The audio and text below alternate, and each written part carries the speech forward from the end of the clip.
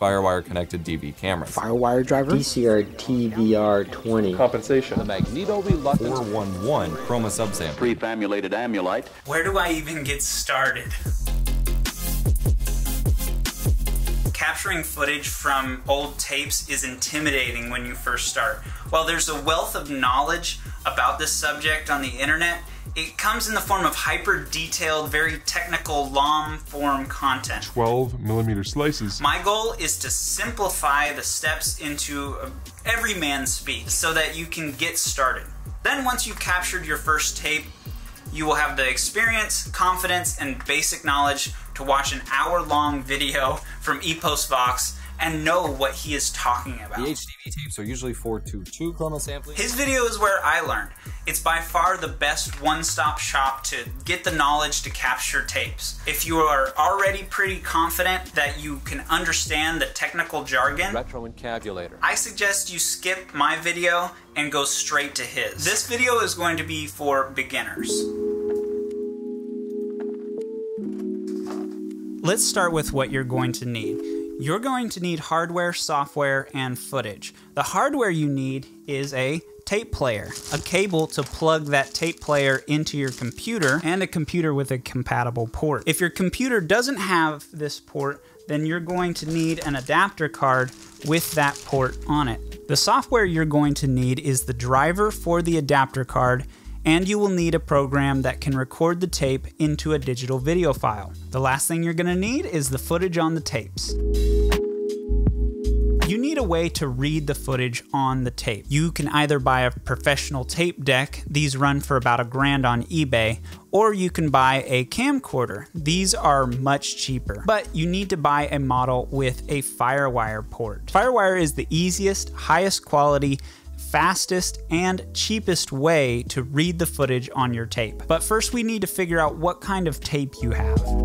My mom had Hi8 tapes, which is a Sony format. You probably have Mini DV, which is a more universal format, widely adopted, cheaper, higher quality video, smaller tapes, better in every way than Sony's Hi8. Canon made a lot of Mini DV camcorders with FireWire, and they can be found on eBay between $30 and $50. Make sure you get one with a power supply. The power supplies were proprietary. They are no longer manufactured. They are hard to find now. The PSU is worth more than the camera. You will also want a battery. Believe me, it's a convenience to have a working battery. You can buy a camera that is broken to get it cheaper. Remember, you only need the tape player and the FireWire to work.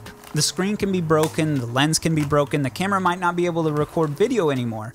Doesn't matter. It just needs to play a tape. You can save a lot if you buy a broken camera. For my mother's Hi8 tapes, I used the Sony DVR TRV730, and it worked great. You will need a cable to plug your camcorder into your computer. You might think that a USB cable is the way to do that. The camcorder you have probably has a USB port. Without getting too deep into it, it took a global pandemic for Canon and Sony to realize that transferring footage over USB is a convenience. Your early 2000s camcorder has a different port on it called FireWire. This has a better protocol than USB, but no one cares. All you need to care about is the name of the cable you need to buy. You're looking for a FireWire 400 1394 4-pin to 6-pin cable. This is what it looks like. Your camcorder needs to have a 4-pin FireWire port. The cable needs to have 4-pin on one end and 6-pin on the other end. In order to plug this cable into your computer, you will need a FireWire 400 6-pin port. Now maybe you have a Mac from the early 2000s that has a FireWire 800 9-pin or a 400 6-pin port. In that case, this is likely your easiest and cheapest option. Check your older hardware to see if you've already got FireWire. My MacBook had a FireWire 800 9-pin 1394B port. I ordered a 9-pin to 4-pin cable, plugged the camcorder in, turned it on, opened the software in macOS. I hit record in the software. The camcorder started playing the tape without playing audio out loud, which was nice, and everything just worked. I recommend this workflow even though the software is expensive because because it is dead simple. I would have kept using this workflow had the SSD not died in my Mac. I still need to make a video about what happened. Maybe you need to use a Windows 10 PC like me. You will need to buy a FireWire add-in PCIe adapter card. There's a detailed article about which card to buy. In short, you will want a FireWire 1394A 400 6-pin card with a VIA chipset. VIA. The VIA chipset is older and far more compatible with the vast majority of FireWire 1394 devices, such as this Canon camcorder. The VIA is older than what, you ask?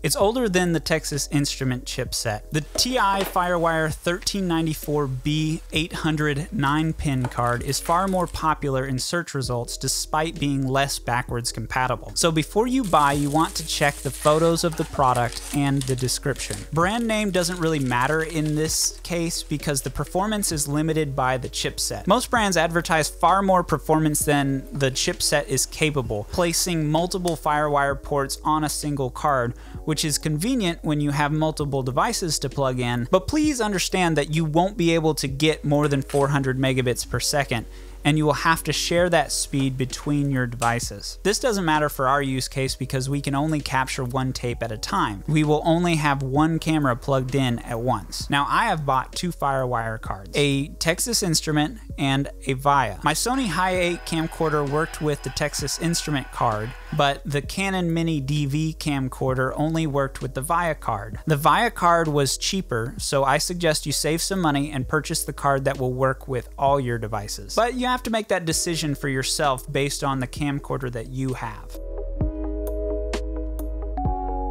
As far as how powerful your computer needs to be, digitizing tape footage is not a very intense task. Mini DV is capable of full HD footage, while Hi8 tapes are only 480 resolution. And since you are recording at real-time playback speed, the data is a slow trickle into your computer. My 2011 MacBook was capable of recording full HD Mini DV footage without maxing out the processor. The spec that you need to be worried about is the storage capacity. Each tape is going to take about 25 gigabytes of space. My mom has around 50 tapes. That's well over a terabyte of space. Now you're going to want to split and transcode these files to make them easier to play back. You're going to need to double that space since you will be creating a copy of each tape. I'm planning on 3 terabytes for my mom's 50 tapes. I've already created 400 gigabytes after digitizing 9 tapes. You need to count how many tapes you have and multiply by 50 gigabytes. Then you will know how large of a drive that you'll need to purchase.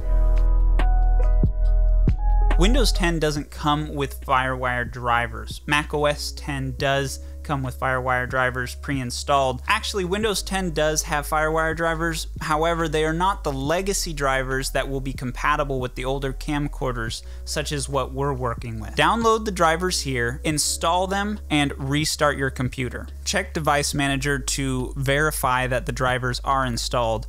Plug in your camcorder, turn it on, and check Device Manager to see if it shows up. It might be under imaging devices. This may not work automatically. For example, if you're using a FireWire port that is built into the motherboard, then go into the system BIOS and look for a setting that says something about FireWire port or IEE 1994 port. You will need to make sure that this setting is set to enable or on. If you're using a 1394 FireWire expansion card, then you will need to go into the BIOS and set it to disable or off. Save your BIOS settings and reboot into Windows 10. Once again, if you're needing details on this process, there is a great article that I will link to. It details the differences between Windows 7, 8, 10, and 11. The process is different for each generation of Windows. Once you've got your FireWire card installed, your drivers installed, and your camcorder plugged in, and everything is showing up in Device Manager, download WinD from here, extract the files, and open the executable. Once you have all the pieces, The rest is easy, fun even, especially if you haven't seen your tapes in a while. I hadn't seen my mom's tapes in over a decade. I had fun seeing my older siblings as little kids. First thing you need to do is place your tape in the camcorder and play. You need to make sure the camcorder works and the tape isn't damaged. Quite a lot of my mom's tapes were moldy or ripped or warped. Next, you need to plug the camcorder in using the FireWire cable. This can be the trickiest part, and sometimes it will just work. I had to turn on the computer, plug in the FireWire cable, turn on the camera, then open the capture software in that order. Once you get WinDV open, the source should say Microsoft DV camera and VCR. If you change the source to the Canon camera or Sony camera, it just won't work. It has to be the Microsoft FireWire driver. The next thing is to press capture in WinDV. Some cameras can be controlled over FireWire. If your camera cannot be played from WinDV, then press play on the camcorder. You want the tape to play until it gets to the first frame of the video, then start recording in WinDV. If you start recording from the beginning of the tape, the audio will disappear from the AVI file you're creating when you go to split it up into shorter clips later. You want the WinDV recording to start at or after the first frame of the video that appears on the tape. Then you just have to let it record. When the tape is done, stop the recording in WinDV, and there you have it. You now have your tape in an AVI file on your computer. Now, these files are not easy to play back. Windows Media Player cannot play AVI files smoothly. In another video, we'll talk about converting, compressing, and splitting these files into smaller files to make them easier to work with. For now, I'd suggest installing VLC on your computer. That is a video and audio player that is highly compatible with most media files. VLC will be able to play your AVI files so that you can check them, make sure that they look okay, and of course enjoy them. In the future, I'd like to talk about deinterlacing, upscaling, sharpening, color grading, denoise. There's some really amazing artificial intelligence softwares that can do amazing things with these old tape videos. For now, tell me in the comments how recording your first tape went. I'll see you there.